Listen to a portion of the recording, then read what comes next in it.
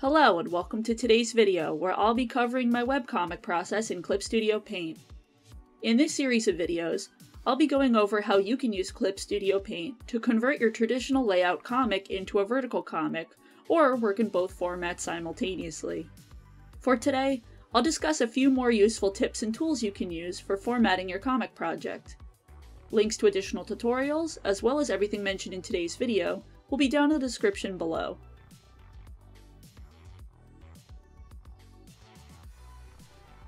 An issue you may experience when trying to juggle multiple comic formats is maintaining consistency between panels across the different formats. As we discussed previously, designing panels to work in one format often means having to go back and manipulate them to fit in another format. Some artists may not have an issue with slight variance between the different versions, but others may want to make their panels as uniform as possible to cut down on editing time.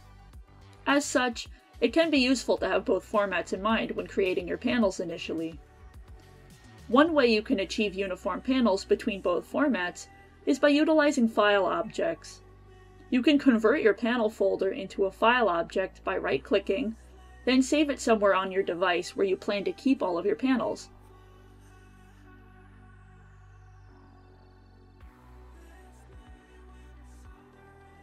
Once the file object is created, copy and paste it onto your traditional and vertical canvases.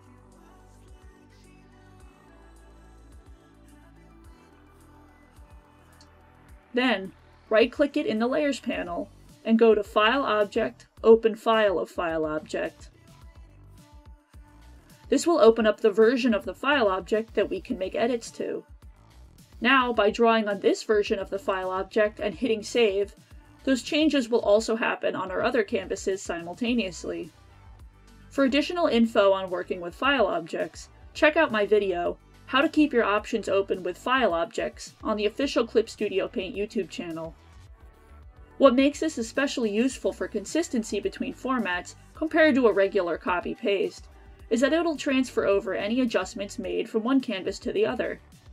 If I make all three canvases visible here, and make some size adjustments to my panel, then hit Save, you can see that those changes will carry over to both my traditional and vertical comic at the same time. By doing it this way, you can tweak the dimensions of the panel in both formats simultaneously, ensuring that it stays consistent and looks ideal for both versions at once.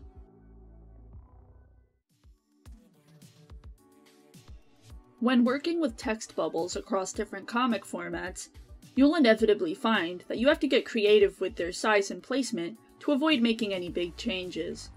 Typically, text bubbles in traditional comics are placed very strategically to fit in the frame of the panels they're associated with and to not block too much of the artwork, while text bubbles in vertical comics are often laid directly on top of panels and their frames, often hanging over the edges or intersecting with multiple panels at once. When I bring vertical comic text over to a traditional comic, I find that one useful way to save on space is to combine my bubbles into groups when it's appropriate. With Clip Studio Paint's text bubble tools, you can simply nudge one bubble into the other, and as long as they're on the same layer, it'll automatically combine them for you and draw a new border around them. Another way to save space is to adjust the text size across formats. Since traditional comics are usually designed for physical print, they can typically use smaller text than vertical comics, which are made to be read on small screens.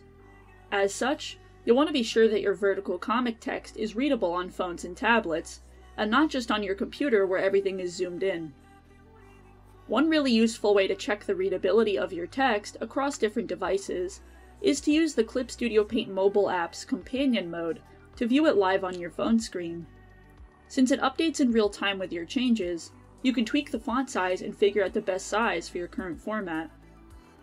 Similarly, if you want to see how your traditional comic text looks at scale, you can always print a sample page out if you have access to a printer. To do so, go to File, Print Settings, and make sure you have the print size drop-down set to Scale according to paper size. Or, if you don't have a printer, you can instead go to View, Print Size. This will open up some display resolution settings.